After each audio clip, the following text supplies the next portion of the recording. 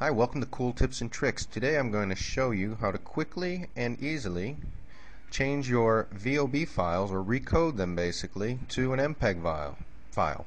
Now a VOB file is what you find on your DVDs or VCDs, and if you've done anything with video before and recoding, you know that you need to take a lot of time and energy to recode, say, an AVI file to an MPEG. However, a VOB file is basically an MPEG in disguise. So we can go into our hard drive where we copied our DVD file and copy any VOB file, and I'm just going to paste the second copy right here within this folder. Now we just need to right click and rename, and all we need to do is change the VOB extension to MPG or MPEG,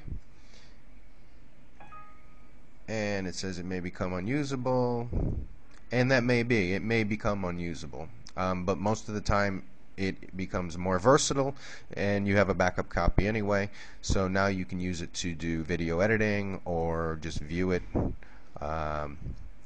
It just becomes a much more versatile, usable file without having to recode or any other software, simply by changing the file name extension and renaming the file from VOB to MPEG.